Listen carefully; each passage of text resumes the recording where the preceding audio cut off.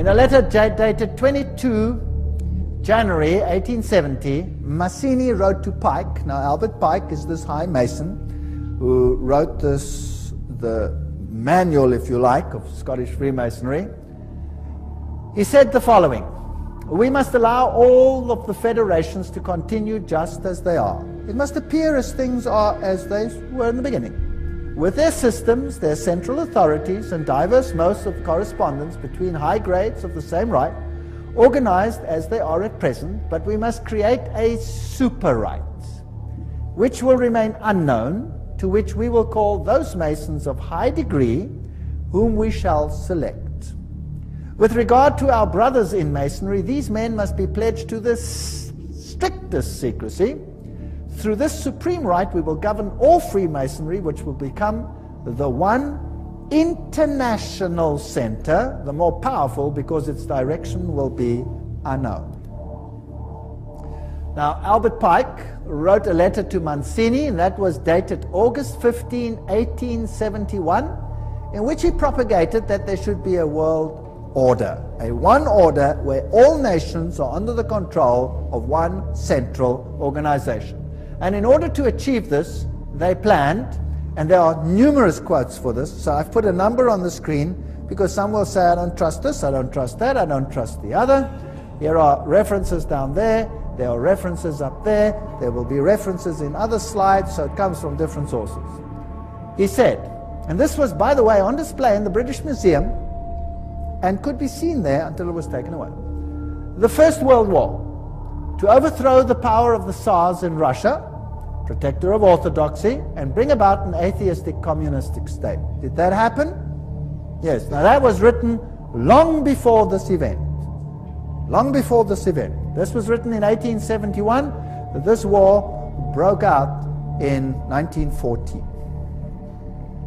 The Second World War, that's also written long before the event, to originate between Great Britain and Germany, to strengthen communism as antithesis to the Judeo-Christian culture, and bring about a Zionist state in Israel.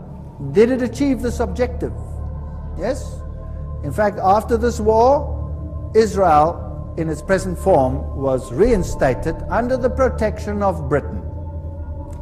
And then, interestingly enough, a Third World War, a Middle Eastern war involving Judaism and Islam, and spreading internationally. That's fascinating. Is that on the cards, or what do you think? Here, the police officers, FBI agents, towers, a huge explosion now, waiting to bring out all of us.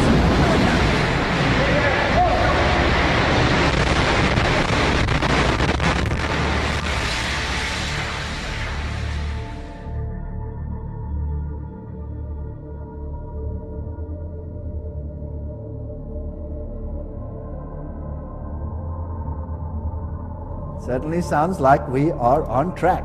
Well, here's another quote, just in case people don't like that quote. Mazzini with Pike developed a plan for 3 world wars so that eventually every nation would be willing to surrender its national sovereignty to a world government. The first war was to end the Tsarist regime in Russia, the second to allow the Soviet Union to control Europe, the Third World War was to be in the Middle East between Muslim and Jews and would result in Armageddon. Interesting. Now, how were they going to do it? Let's read what Albert Pike wrote about these wars and how they were going to be unleashed. He wrote, quote, "We shall unleash the nihilist and the atheist," so the destroyer and the atheist, "and we will provoke a formidable social cataclysm which in its horror will show clearly to the nations the effect of absolute atheism.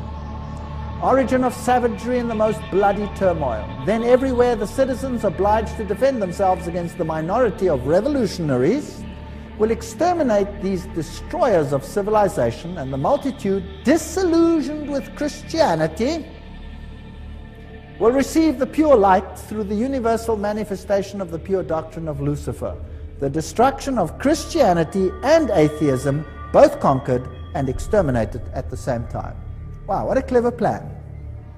So you rub the two systems which you create up against the other. You create atheism, as an antithesis to the Judeo-Christian culture. You have these two clash until they rub each other up, and then out of that you will get a new world order where you have a new religion which is far more esoteric and actually honors Satan. Isn't that a rather clever plan? Well, it's very successful. That is why Ordo ab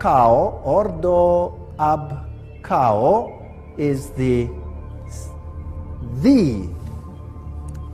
verse, if you like, that Freemasonry uses. This is one of their documents, remember, that I photographed in a Masonic lodge.